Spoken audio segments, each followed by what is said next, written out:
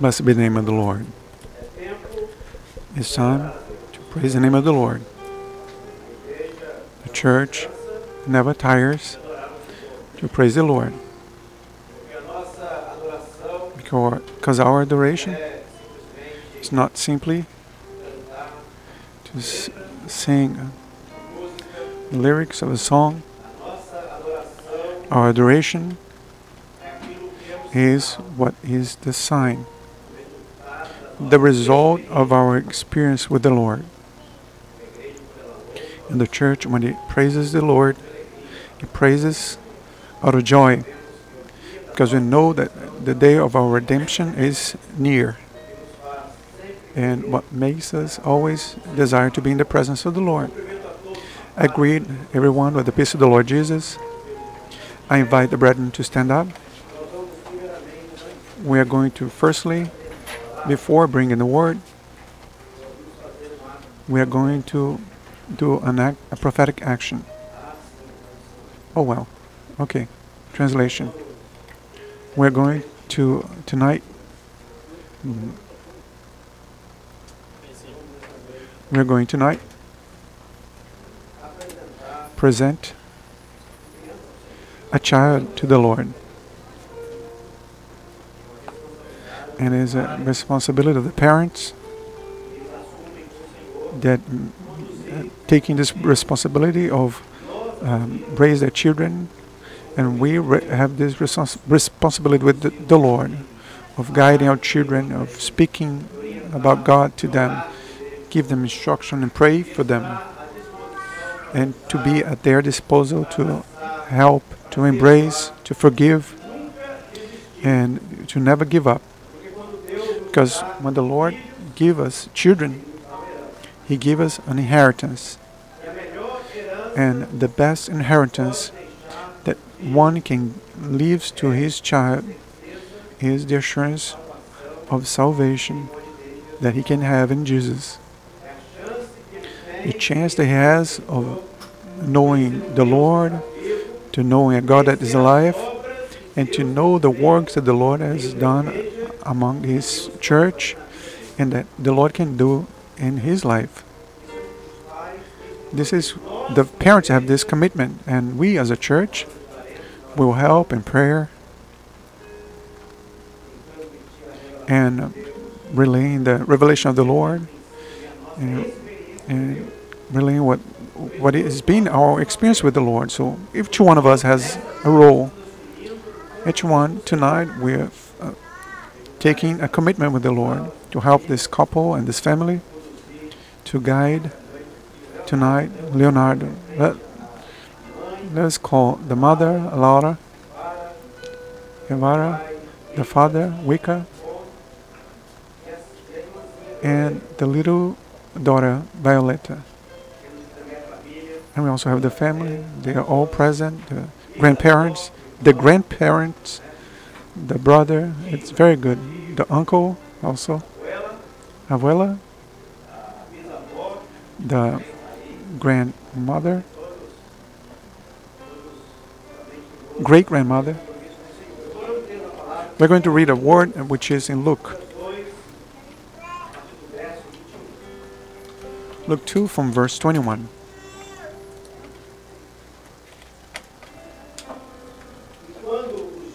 Luke 2:21. And when 8 days were completed for the circumcision of the child, his name was called Jesus, the name given by the angel before he was conceived in the womb. Now when the days of her purification according to the law of Moses were completed, they brought him to Jerusalem to present him to the Lord. As it is written in the law of the Lord, every male whom opens the womb shall be called holy to the Lord, and to offer a sacrifice according to what is said in the law of the Lord, a pair of turtle doves or 2 young pigeons. What the Lord wants of us is not a sacrifice. He wants a commitment. And a pair of turtle doves and 2 pigeons is very simple. But the Lord wants of us, especially tonight, from the parents, his commitment with God of guiding Leonardo on the ways of the Lord. And now, what we do when we do this, when we ask the Lord to protect and guide us, He does much better than us. The Lord knows how to take care of the things that we have. The Lord knows how to take care of our children better than any mother or father, because our Lord never tires. Our Lord is not mute. Our Lord hears our prayers, and He has power to help us and operate wonders. How many deliverance have we received? How many deliverance the Lord has given us every day? Deliverance that not even we don't even realize, because our God is the God of Israel. Is a God of gods and the Lord of lords. Amen. Let us pray, therefore. Let me pick him up. Let's see. Don't know how to come here. Amen. Glory to God. He's very calm, huh? Let's pray. Lord Father, we pray for the pardons in the blood of Jesus. Lord, we praise your holy name for the blessing received, which was the birth of Leonardo. In this home, he's been the inheritance of the Lord. Now we ask, Lord, that you protect him, that you be with him, cure him, give him spiritual growth in your presence, and that he may never leave your ways, Lord. God, Father, give to the parents also a blessing of realization that they need to guide their child in your presence, reading the word, and praying for them, and also giving examples of a transformed life in Jesus. We pray to you and present to the Lord Leonardo in the name of Jesus. Amen. Amen.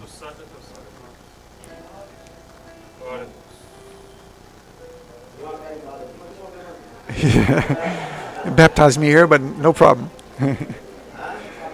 It's everything. It's fine. Let's go. We can take pictures. Very good, Leo. Amen. Everything's fine. Afterwards, we'll have time to go. God, you went all the way down. What is the thing? Amen. And then that's all right. Don't worry about it. Let's go. You can go back to your seat. Amen.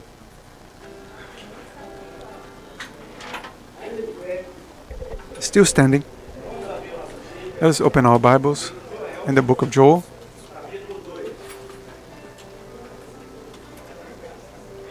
Chapter 2. Joel, chapter 2.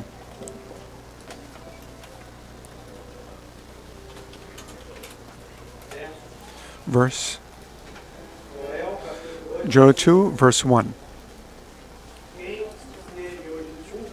Who was here in the morning? Should have the text already prepared. Joel is a little before Matthew. Joel after Genesis and before Revelations.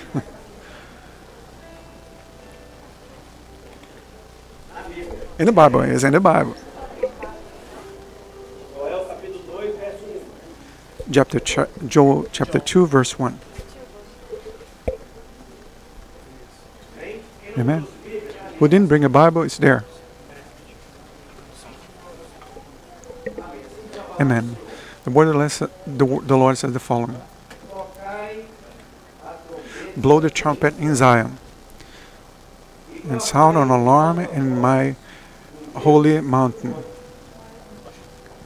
Then let all the inhabitants of the land tremble, for the day of the Lord is coming. for it is at hand. Amen. Let's read together. Let's read.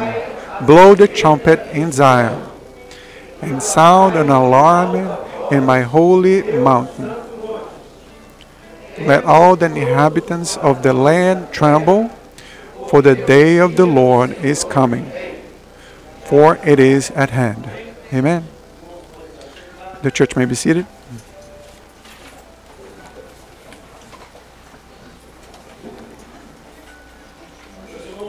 My brethren, the Lord has given us a direction on those last months. And the direction of the Lord for its church is a very clear direction.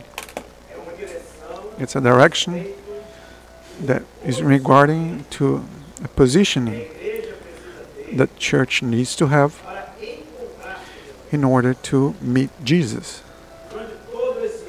Throughout this entire year, we have learned about a gospel, which is the eternal gospel. It's not about the bankrupt gospel that we see in the world, not a gospel that is a bankrupt gospel, a gospel that is in death with the world. And death because it has not been preached. Gospel that is not being taken responsibility to its call, which is the preaching about the coming of the Lord Jesus. They preach about everything else. They speak of everything else, all the other subjects. But today we have seen the church, and generally speaking, what is the most important, what the church on the last days needed to speak, which is the coming of the Lord Jesus, is not being preached. The primitive church had a mission. The Holy Spirit had been poured out to the primitive church. It was preparing the primitive church for one message. What was that message? Jesus died, but He resurrected, and He is alive among His people. And now the church of our days, which is called the church of the near, which is the church of the last days, it also has a mission. And our message is the following. Jesus is coming. Maranatha, Lord, come Jesus. Joel here, he was living the moment that was very difficult in the life of Israel. A moment in which there was a lot of defeat. A moment in which the people was abandoning the presence of the Lord. The people was not paying attention to the things that they were supposed to do. There was a terrible moment in the life of Israel. But now the Lord calls Joel, the prophet Joel, and he sends a message through Joel. Joel, you're going to have to do the following. In the midst of the people, and this place where you're living, you tell them with loud voice, blow the trumpets in Zion, and sound an alarm in my holy mountain. My brethren, the blowing of the trumpet in Zion, the blowing of the trumpet for Israel was something that was very important. When the people left Egypt, thousands of people, 400 years, they have been enslaved in Egypt. Thousands of people were born there from a small family. So now, when they left, because Lord had delivered the people from the claws of the Pharaoh. The Red Sea was open. God was blessing thousands of people with these animals. So the Lord gave instruction to Moses so that the people would know what to do, when to do, what was the perfect time for them to do. They had to blow a trumpet. So the trumpets, they were blown, and the sound that came out from the trumpet was a sign for something. They would blow the trumpet in order to set up the tent of the tabernacle, and there was another trumpet that was sounded in order to disassemble the tabernacle. There was another sound that was blown in order for the people to walk. There was another sound that was blown in order to make people stop. There were other sounds that were blown in order to conclaim the people for the celebration. So everything that was done in order for everybody to hear, they had to blow the trumpets. Today we have WhatsApp here. Everything today sent to WhatsApp. Everybody knows, right? You don't do that, right? At the time, they didn't have it. So the way for Moses, for the people to know what was going on, you imagine thousands and thousands of people walking on the desert. If we had to speak from mouth to mouth, it would take weeks, months for that command to get to the last person. So instead they would blow the trumpet. And the people then would follow the command of that sound. So it is interesting that it was not just any instrument. The trumpet was made out of the horn of the goat. It was called shofar. And in order to make a shofar, in order to make this instrument used to play the sound, an animal had to be sacrificed. The horn was removed and it was placed on the fire. And on the fire there, everything was, all the impurity, whatever was left of skin, of flesh, everything was removed. And there was a lot of work done. So throughout the time, the shofar would, after a period of time, the shofar would be made.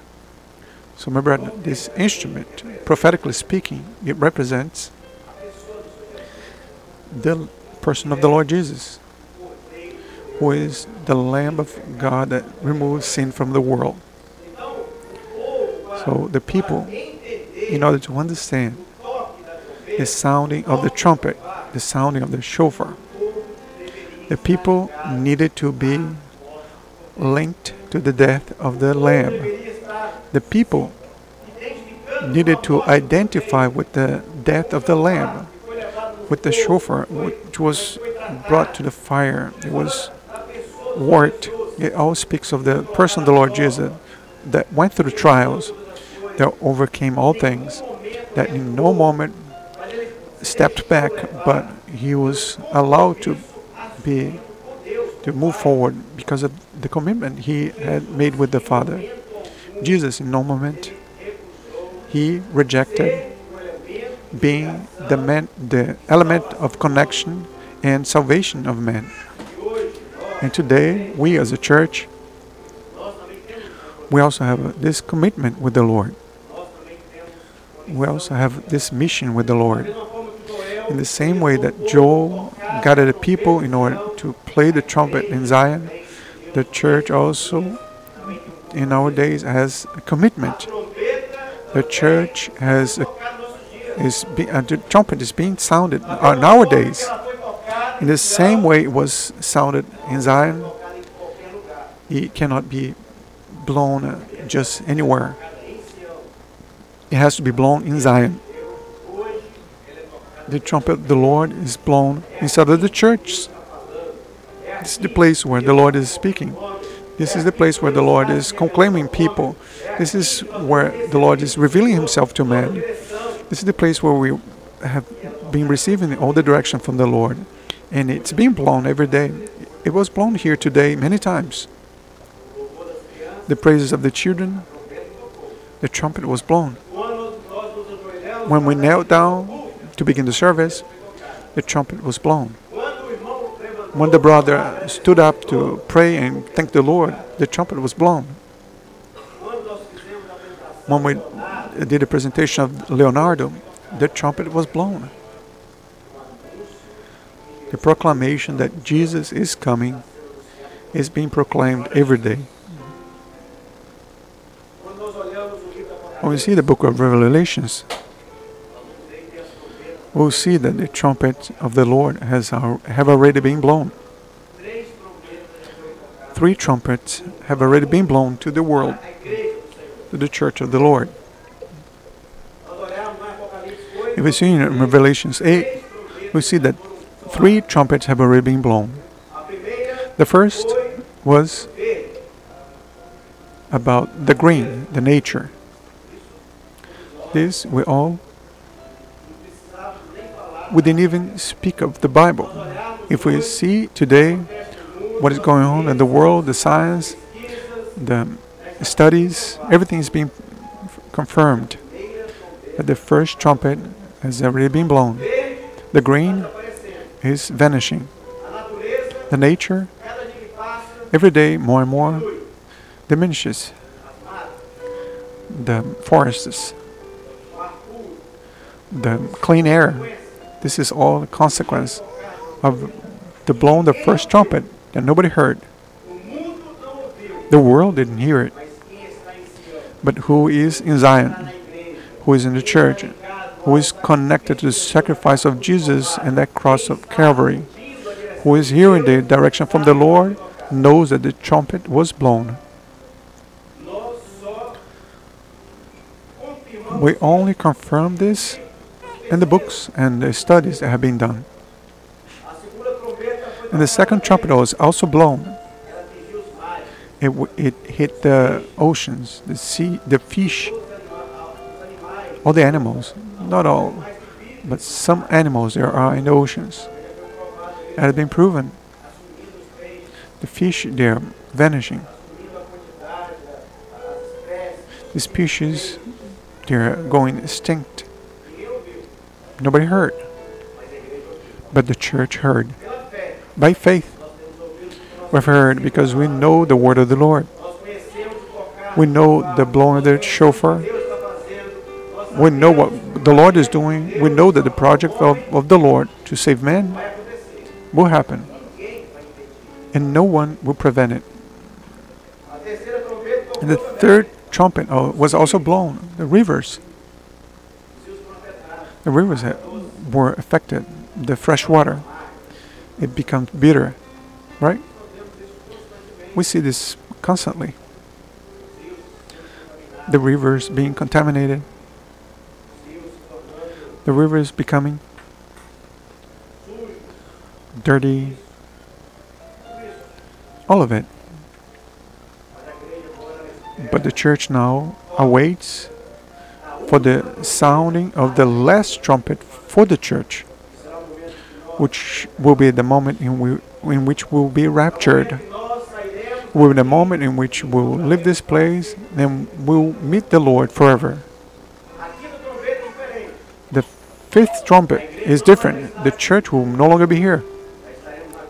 We'll be already in the glory with the Lord. And the fifth trumpet is completely different because it's not going to affect anything that is related to the green, the nature of the ecosystem, but it will go against men. The fifth trumpet is very clear. It speaks of the following. I'm sorry for those that inhabit the earth, because when the trumpet was blown, the fifth trumpet is blown. Have we seen what we have been following on the newspapers? The lack of peace, wars, the pains, the diseases, the plagues, everything that we see today, it does not compare to what is going to happen after the blowing of the fifth trumpet. But the church will no longer be here. And I hope that each one of us may already be on the arms of the Lord. But it is interesting that, so before that it happens, this text, as it comes to our days, blow the trumpet to Zion. The church does this. It's not in anywhere. Our service, our adoration to the Lord, it's not done just anywhere, because this is the place where the Lord is present. We are not adoring a man, a leader, no. A man, no. We are adoring a God that is alive, a God that looks at us with his eyes of mercy, God that stretches his hands to bless us, to give us direction, and to show us the way. That's the place in the presence of the Lord.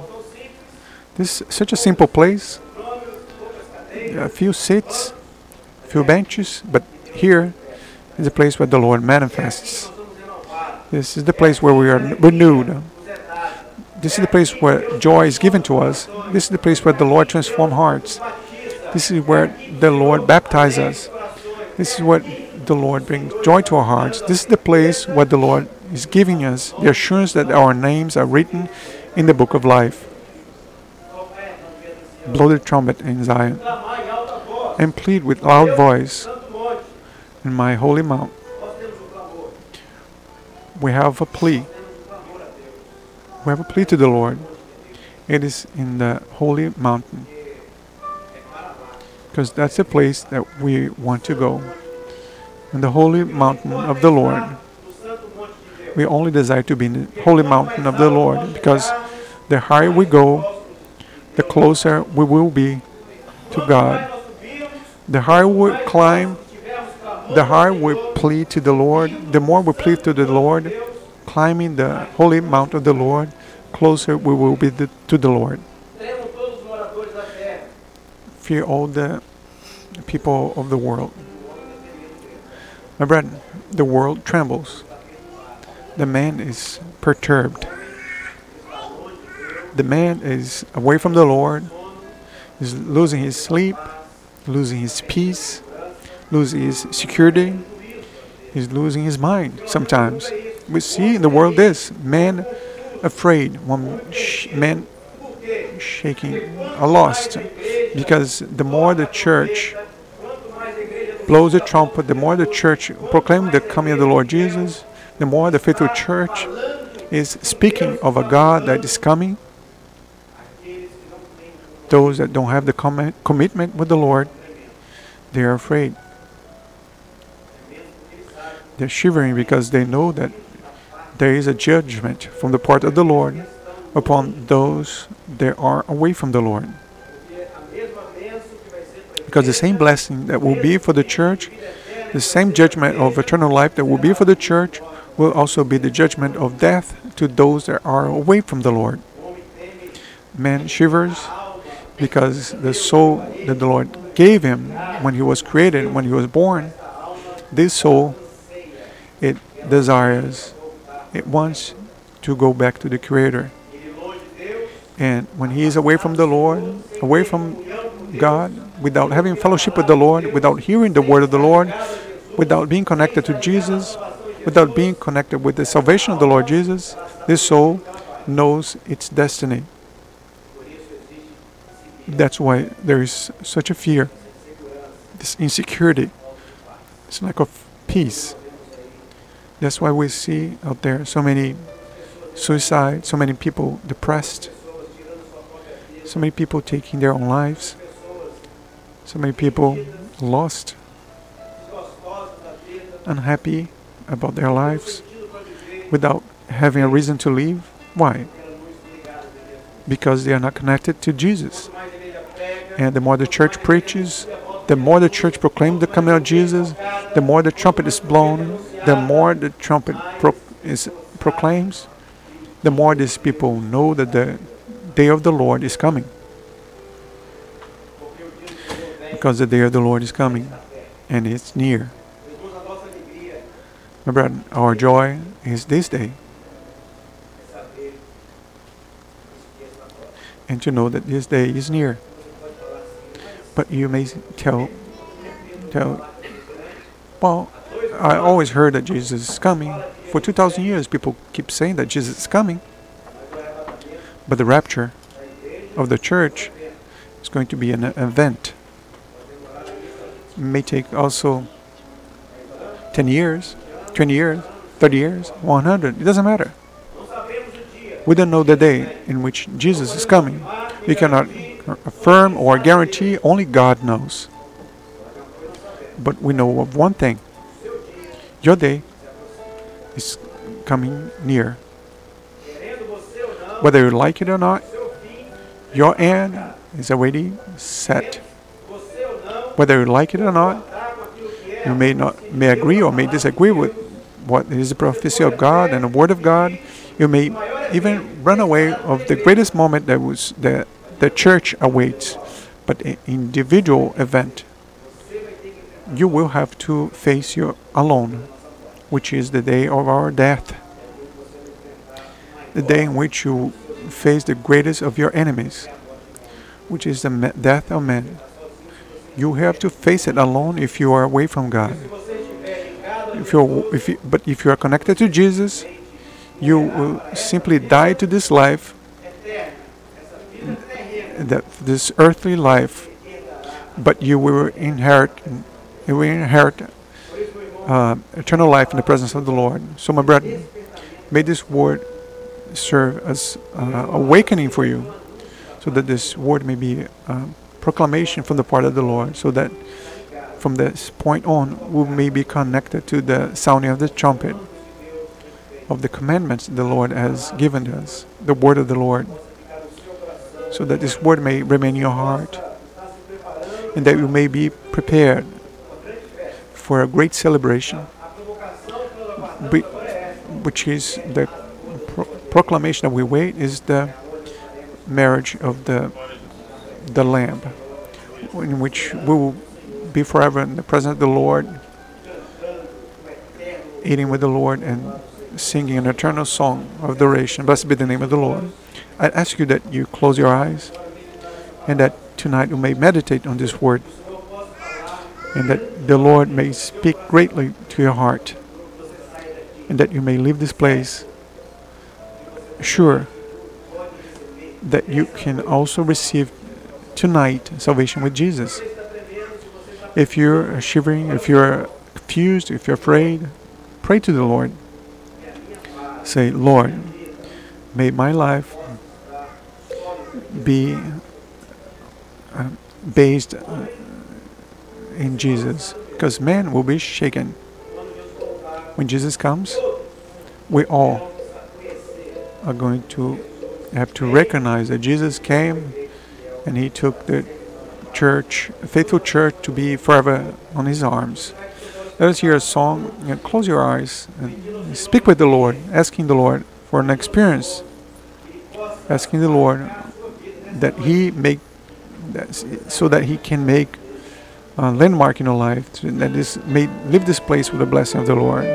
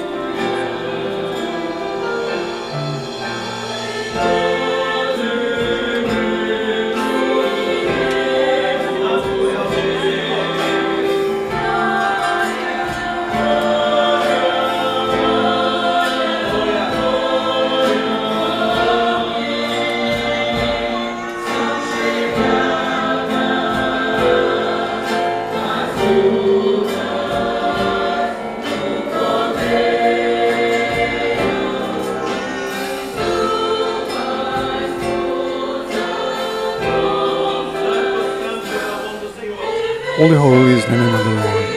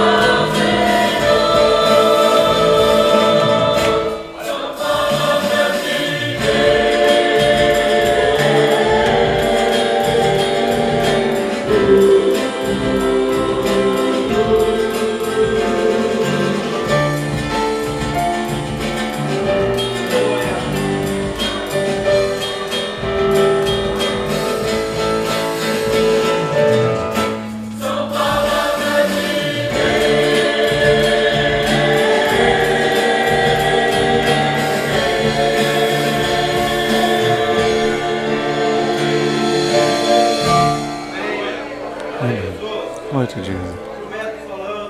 The instrument plays. I invite the church to stand up. Glory to Jesus.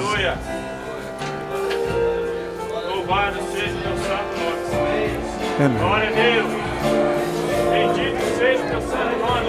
Glory to Jesus.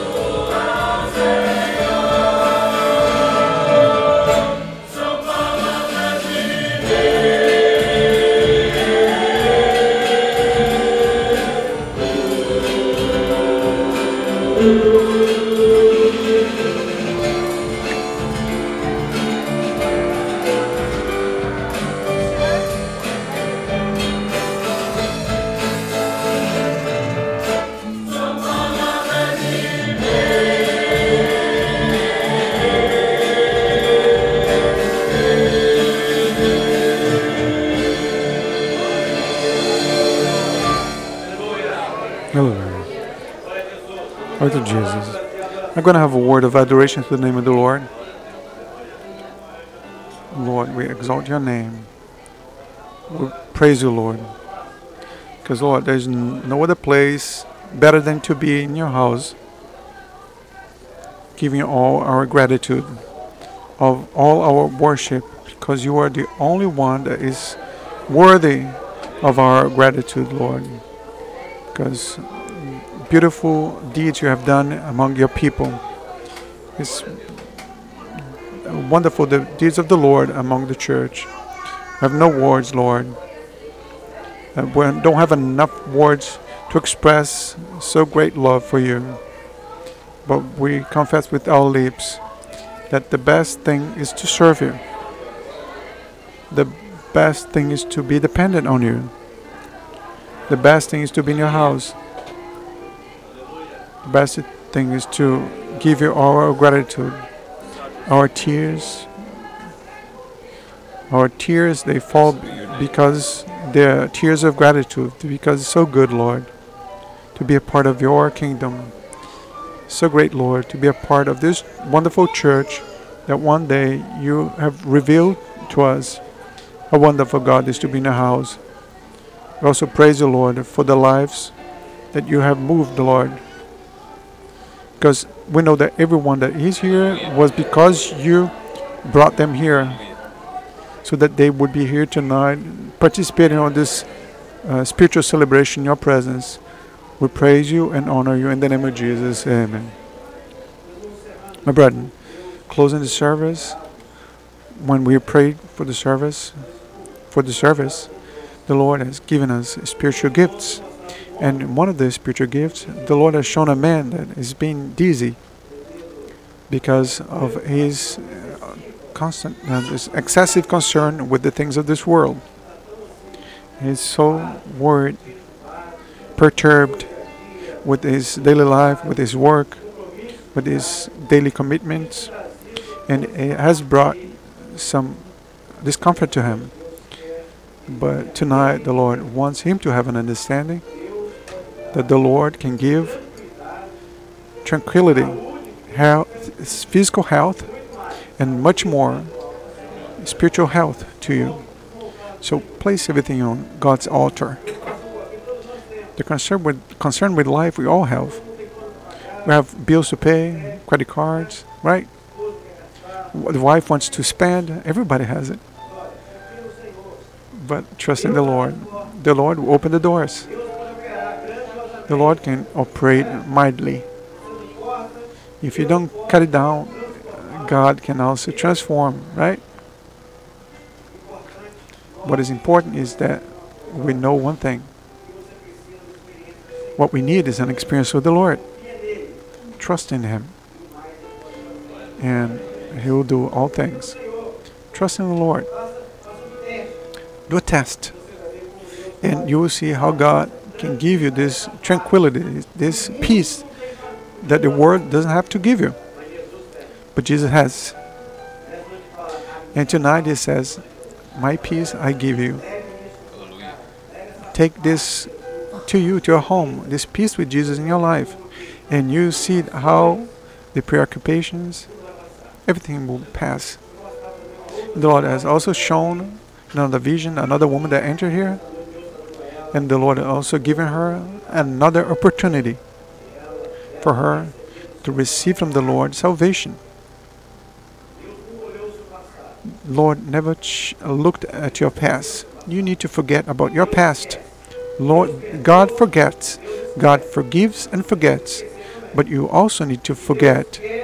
What the Lord wants from you is that you accept salvation in Jesus, and that you are a new creature. Allow the Holy Spirit to operate in your life.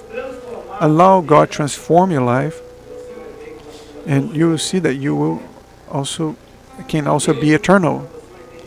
The Lord has eternity for you. This woman that entered here, she needed this blessing, and also to give herself up to the Lord and having God as the King and Savior of her life. The Lord also spoke of a man and woman.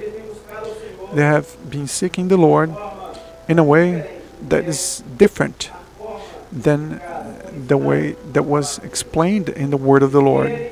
They want to seek the Lord, have a closeness with the Lord based on images and idolatry, things that they seek, their own effort, that they want to be a good person and achieve closeness with God by that, but none of this works.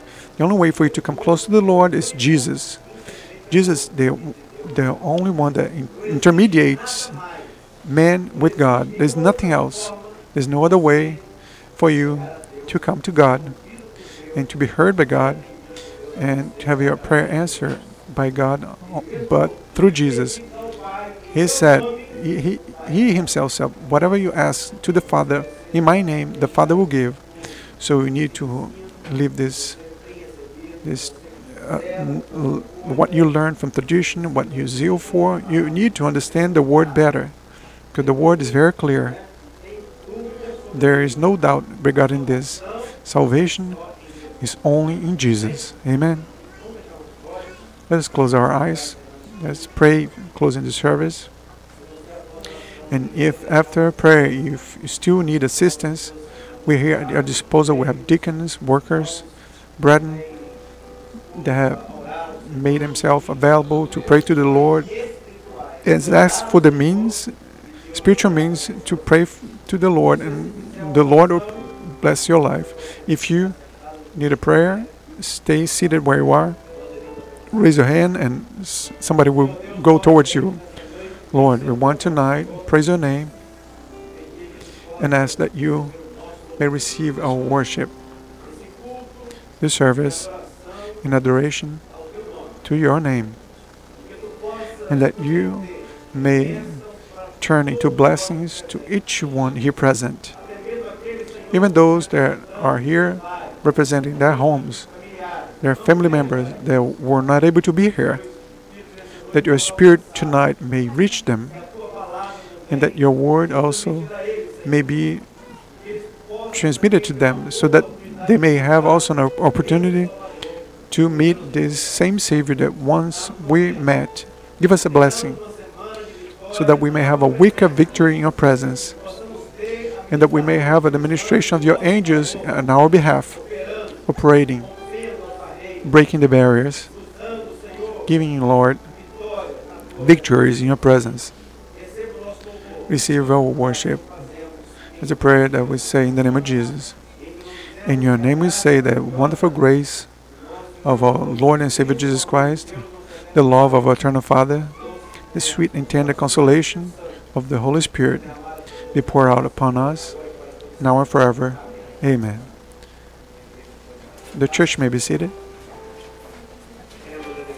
We want to thank the ones that visit us, the ones that accepted the invitation, and want to say that you are very welcome, and that we're always here on Wednesdays at 8 p.m. and Thursday also 8 p.m. Saturdays and Sundays 7:30 p.m. and also Sunday at 10:30 in the morning. And we wish everyone the peace of the Lord.